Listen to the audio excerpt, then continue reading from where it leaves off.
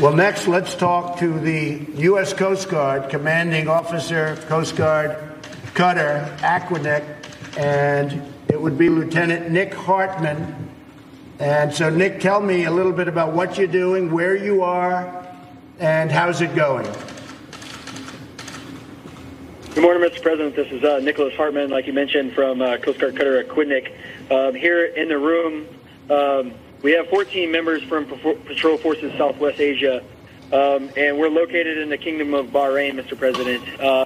Our mission out here is to patrol the Arabian Gulf, Straits of Hormuz, and conduct our U.S. Central Command and NAVCENT objectives here in the Gulf. A lot of our work is partnering and building relationships with the Gulf Coast countries, and so that we have a good standing and resolve here in the Arabian Gulf and at Central Command AOR.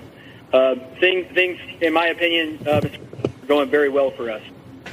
And what do you see in the region? What's going on in the region? How are they feeling about things? How are they feeling about trade? Because, you know, trade for me is a very big subject all over. We've been taken advantage of for many, many years by bad trade deals. We don't have any good trade deals. How are you finding things in the region, Nick?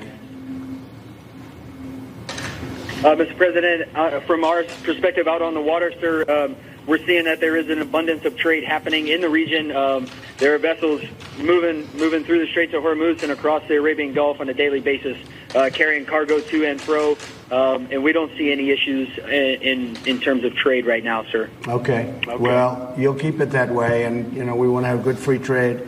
We also want to have fair deals where we can do well, too, not just everybody else. Right now, every nation in the world does well with us. We don't do well with them. So that's changing, and it's changing fast. And where you are is a big factor in that, as you know. You've been told and you've been briefed.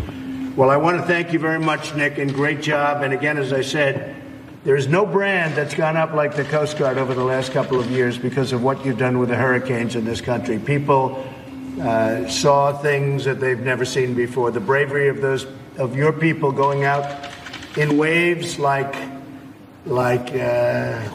record setting. It's been record setting. The one hurricane in Texas, they say, dumped more water, and it was more violent in terms of water than anything we've ever had in the country. And you guys went out there and you did it like just a day in the office. And I really appreciate it. We all really appreciate it, Dick. And thank you very much. Thank you very much. Thank you, Mr. President, and happy Thanksgiving. Thank you. You take care of yourself.